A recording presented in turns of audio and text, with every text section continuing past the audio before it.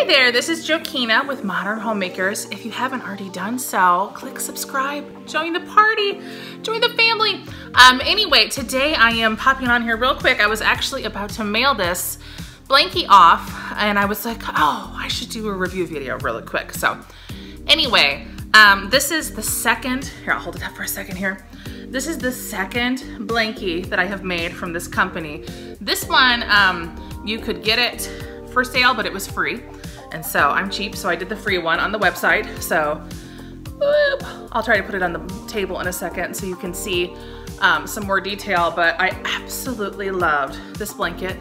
And it works for girls and boys. The first one I did was blue and white, and then I did a pink and white one. So this is pretty exciting. This is my cousin's first grandbaby. So that was just really special to get to do that one. So anyway, it is by Daisy Craft Farms. I will put a link in the description so you can go find this pattern too, but it was totally free. And well, you gotta buy your yarn. Anyway, but I did not use the yarn they recommended. This is one of the store brands at JoAnn's. I will link it. I cannot remember. Something with a T, something save, something whatever. I don't know, pregnancy brain. I can't remember what it's called. Anyway, I loved this blanket. I made it twice, once for a girl, once for a boy.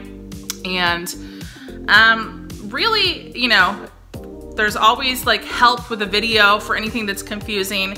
It was very basic stitches. It was just getting this set up where you have the offset triangles. So, you know, this set of triangles comes over for the right, and then this one doesn't. And just like, you know, I'll put a thing here if you haven't seen the other one I did from them, but I had another video, another pattern I did of theirs, and it was squares. And just like with that one, you would think this would be a million threads that you're hiding, but it's not, because instead of cutting every time you switch from white to pink or pink to white, you were hiding and carrying that other yarn color through with you. So it's just tucked in.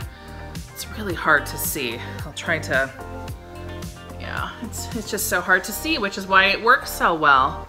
But if you look really, really close to the sides of the rows with the white, you can see just barely like white thread in there. And that's because it was carried through each time. So, oh, the white's actually showing a little bit better. If you look inside this triangle, you see the pink in there? You have to be looking for it. So I can't tell you how much time it saved by just doing that. And it was just a really simple border. It's like a nice ribbed effect. And, oh, I've got a little helper. You wanna help me? Oh. Anyway, this is Katniss. Katniss, say hello, say hello. She wants to be in everything I'm doing. Oh, no. Anyway, it just worked up really quickly. I love this pattern. Can't praise it enough. And go check out Daisy Farm Crafts for yourself. I'll put a link down there and you can make it if you like it too.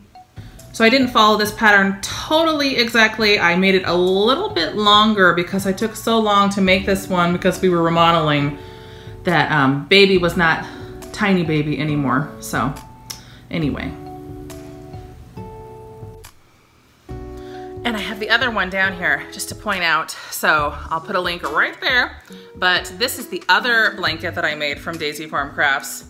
And isn't that the cutest? This is the one I made for my son. And I also made another one in different colors for a cousin. So just loved, they just have such an aesthetic for baby blankets. I just love them. I love the geometric shapes. And this is how everything's not all lacy and frilly and whatever. And I'm actually working on a third one from them right now because I am pregnant with baby number 5 here. And I was like, oh, what'd I do? It's gotta be different. So anyway, this one's for a little girl. So I have lots of fun.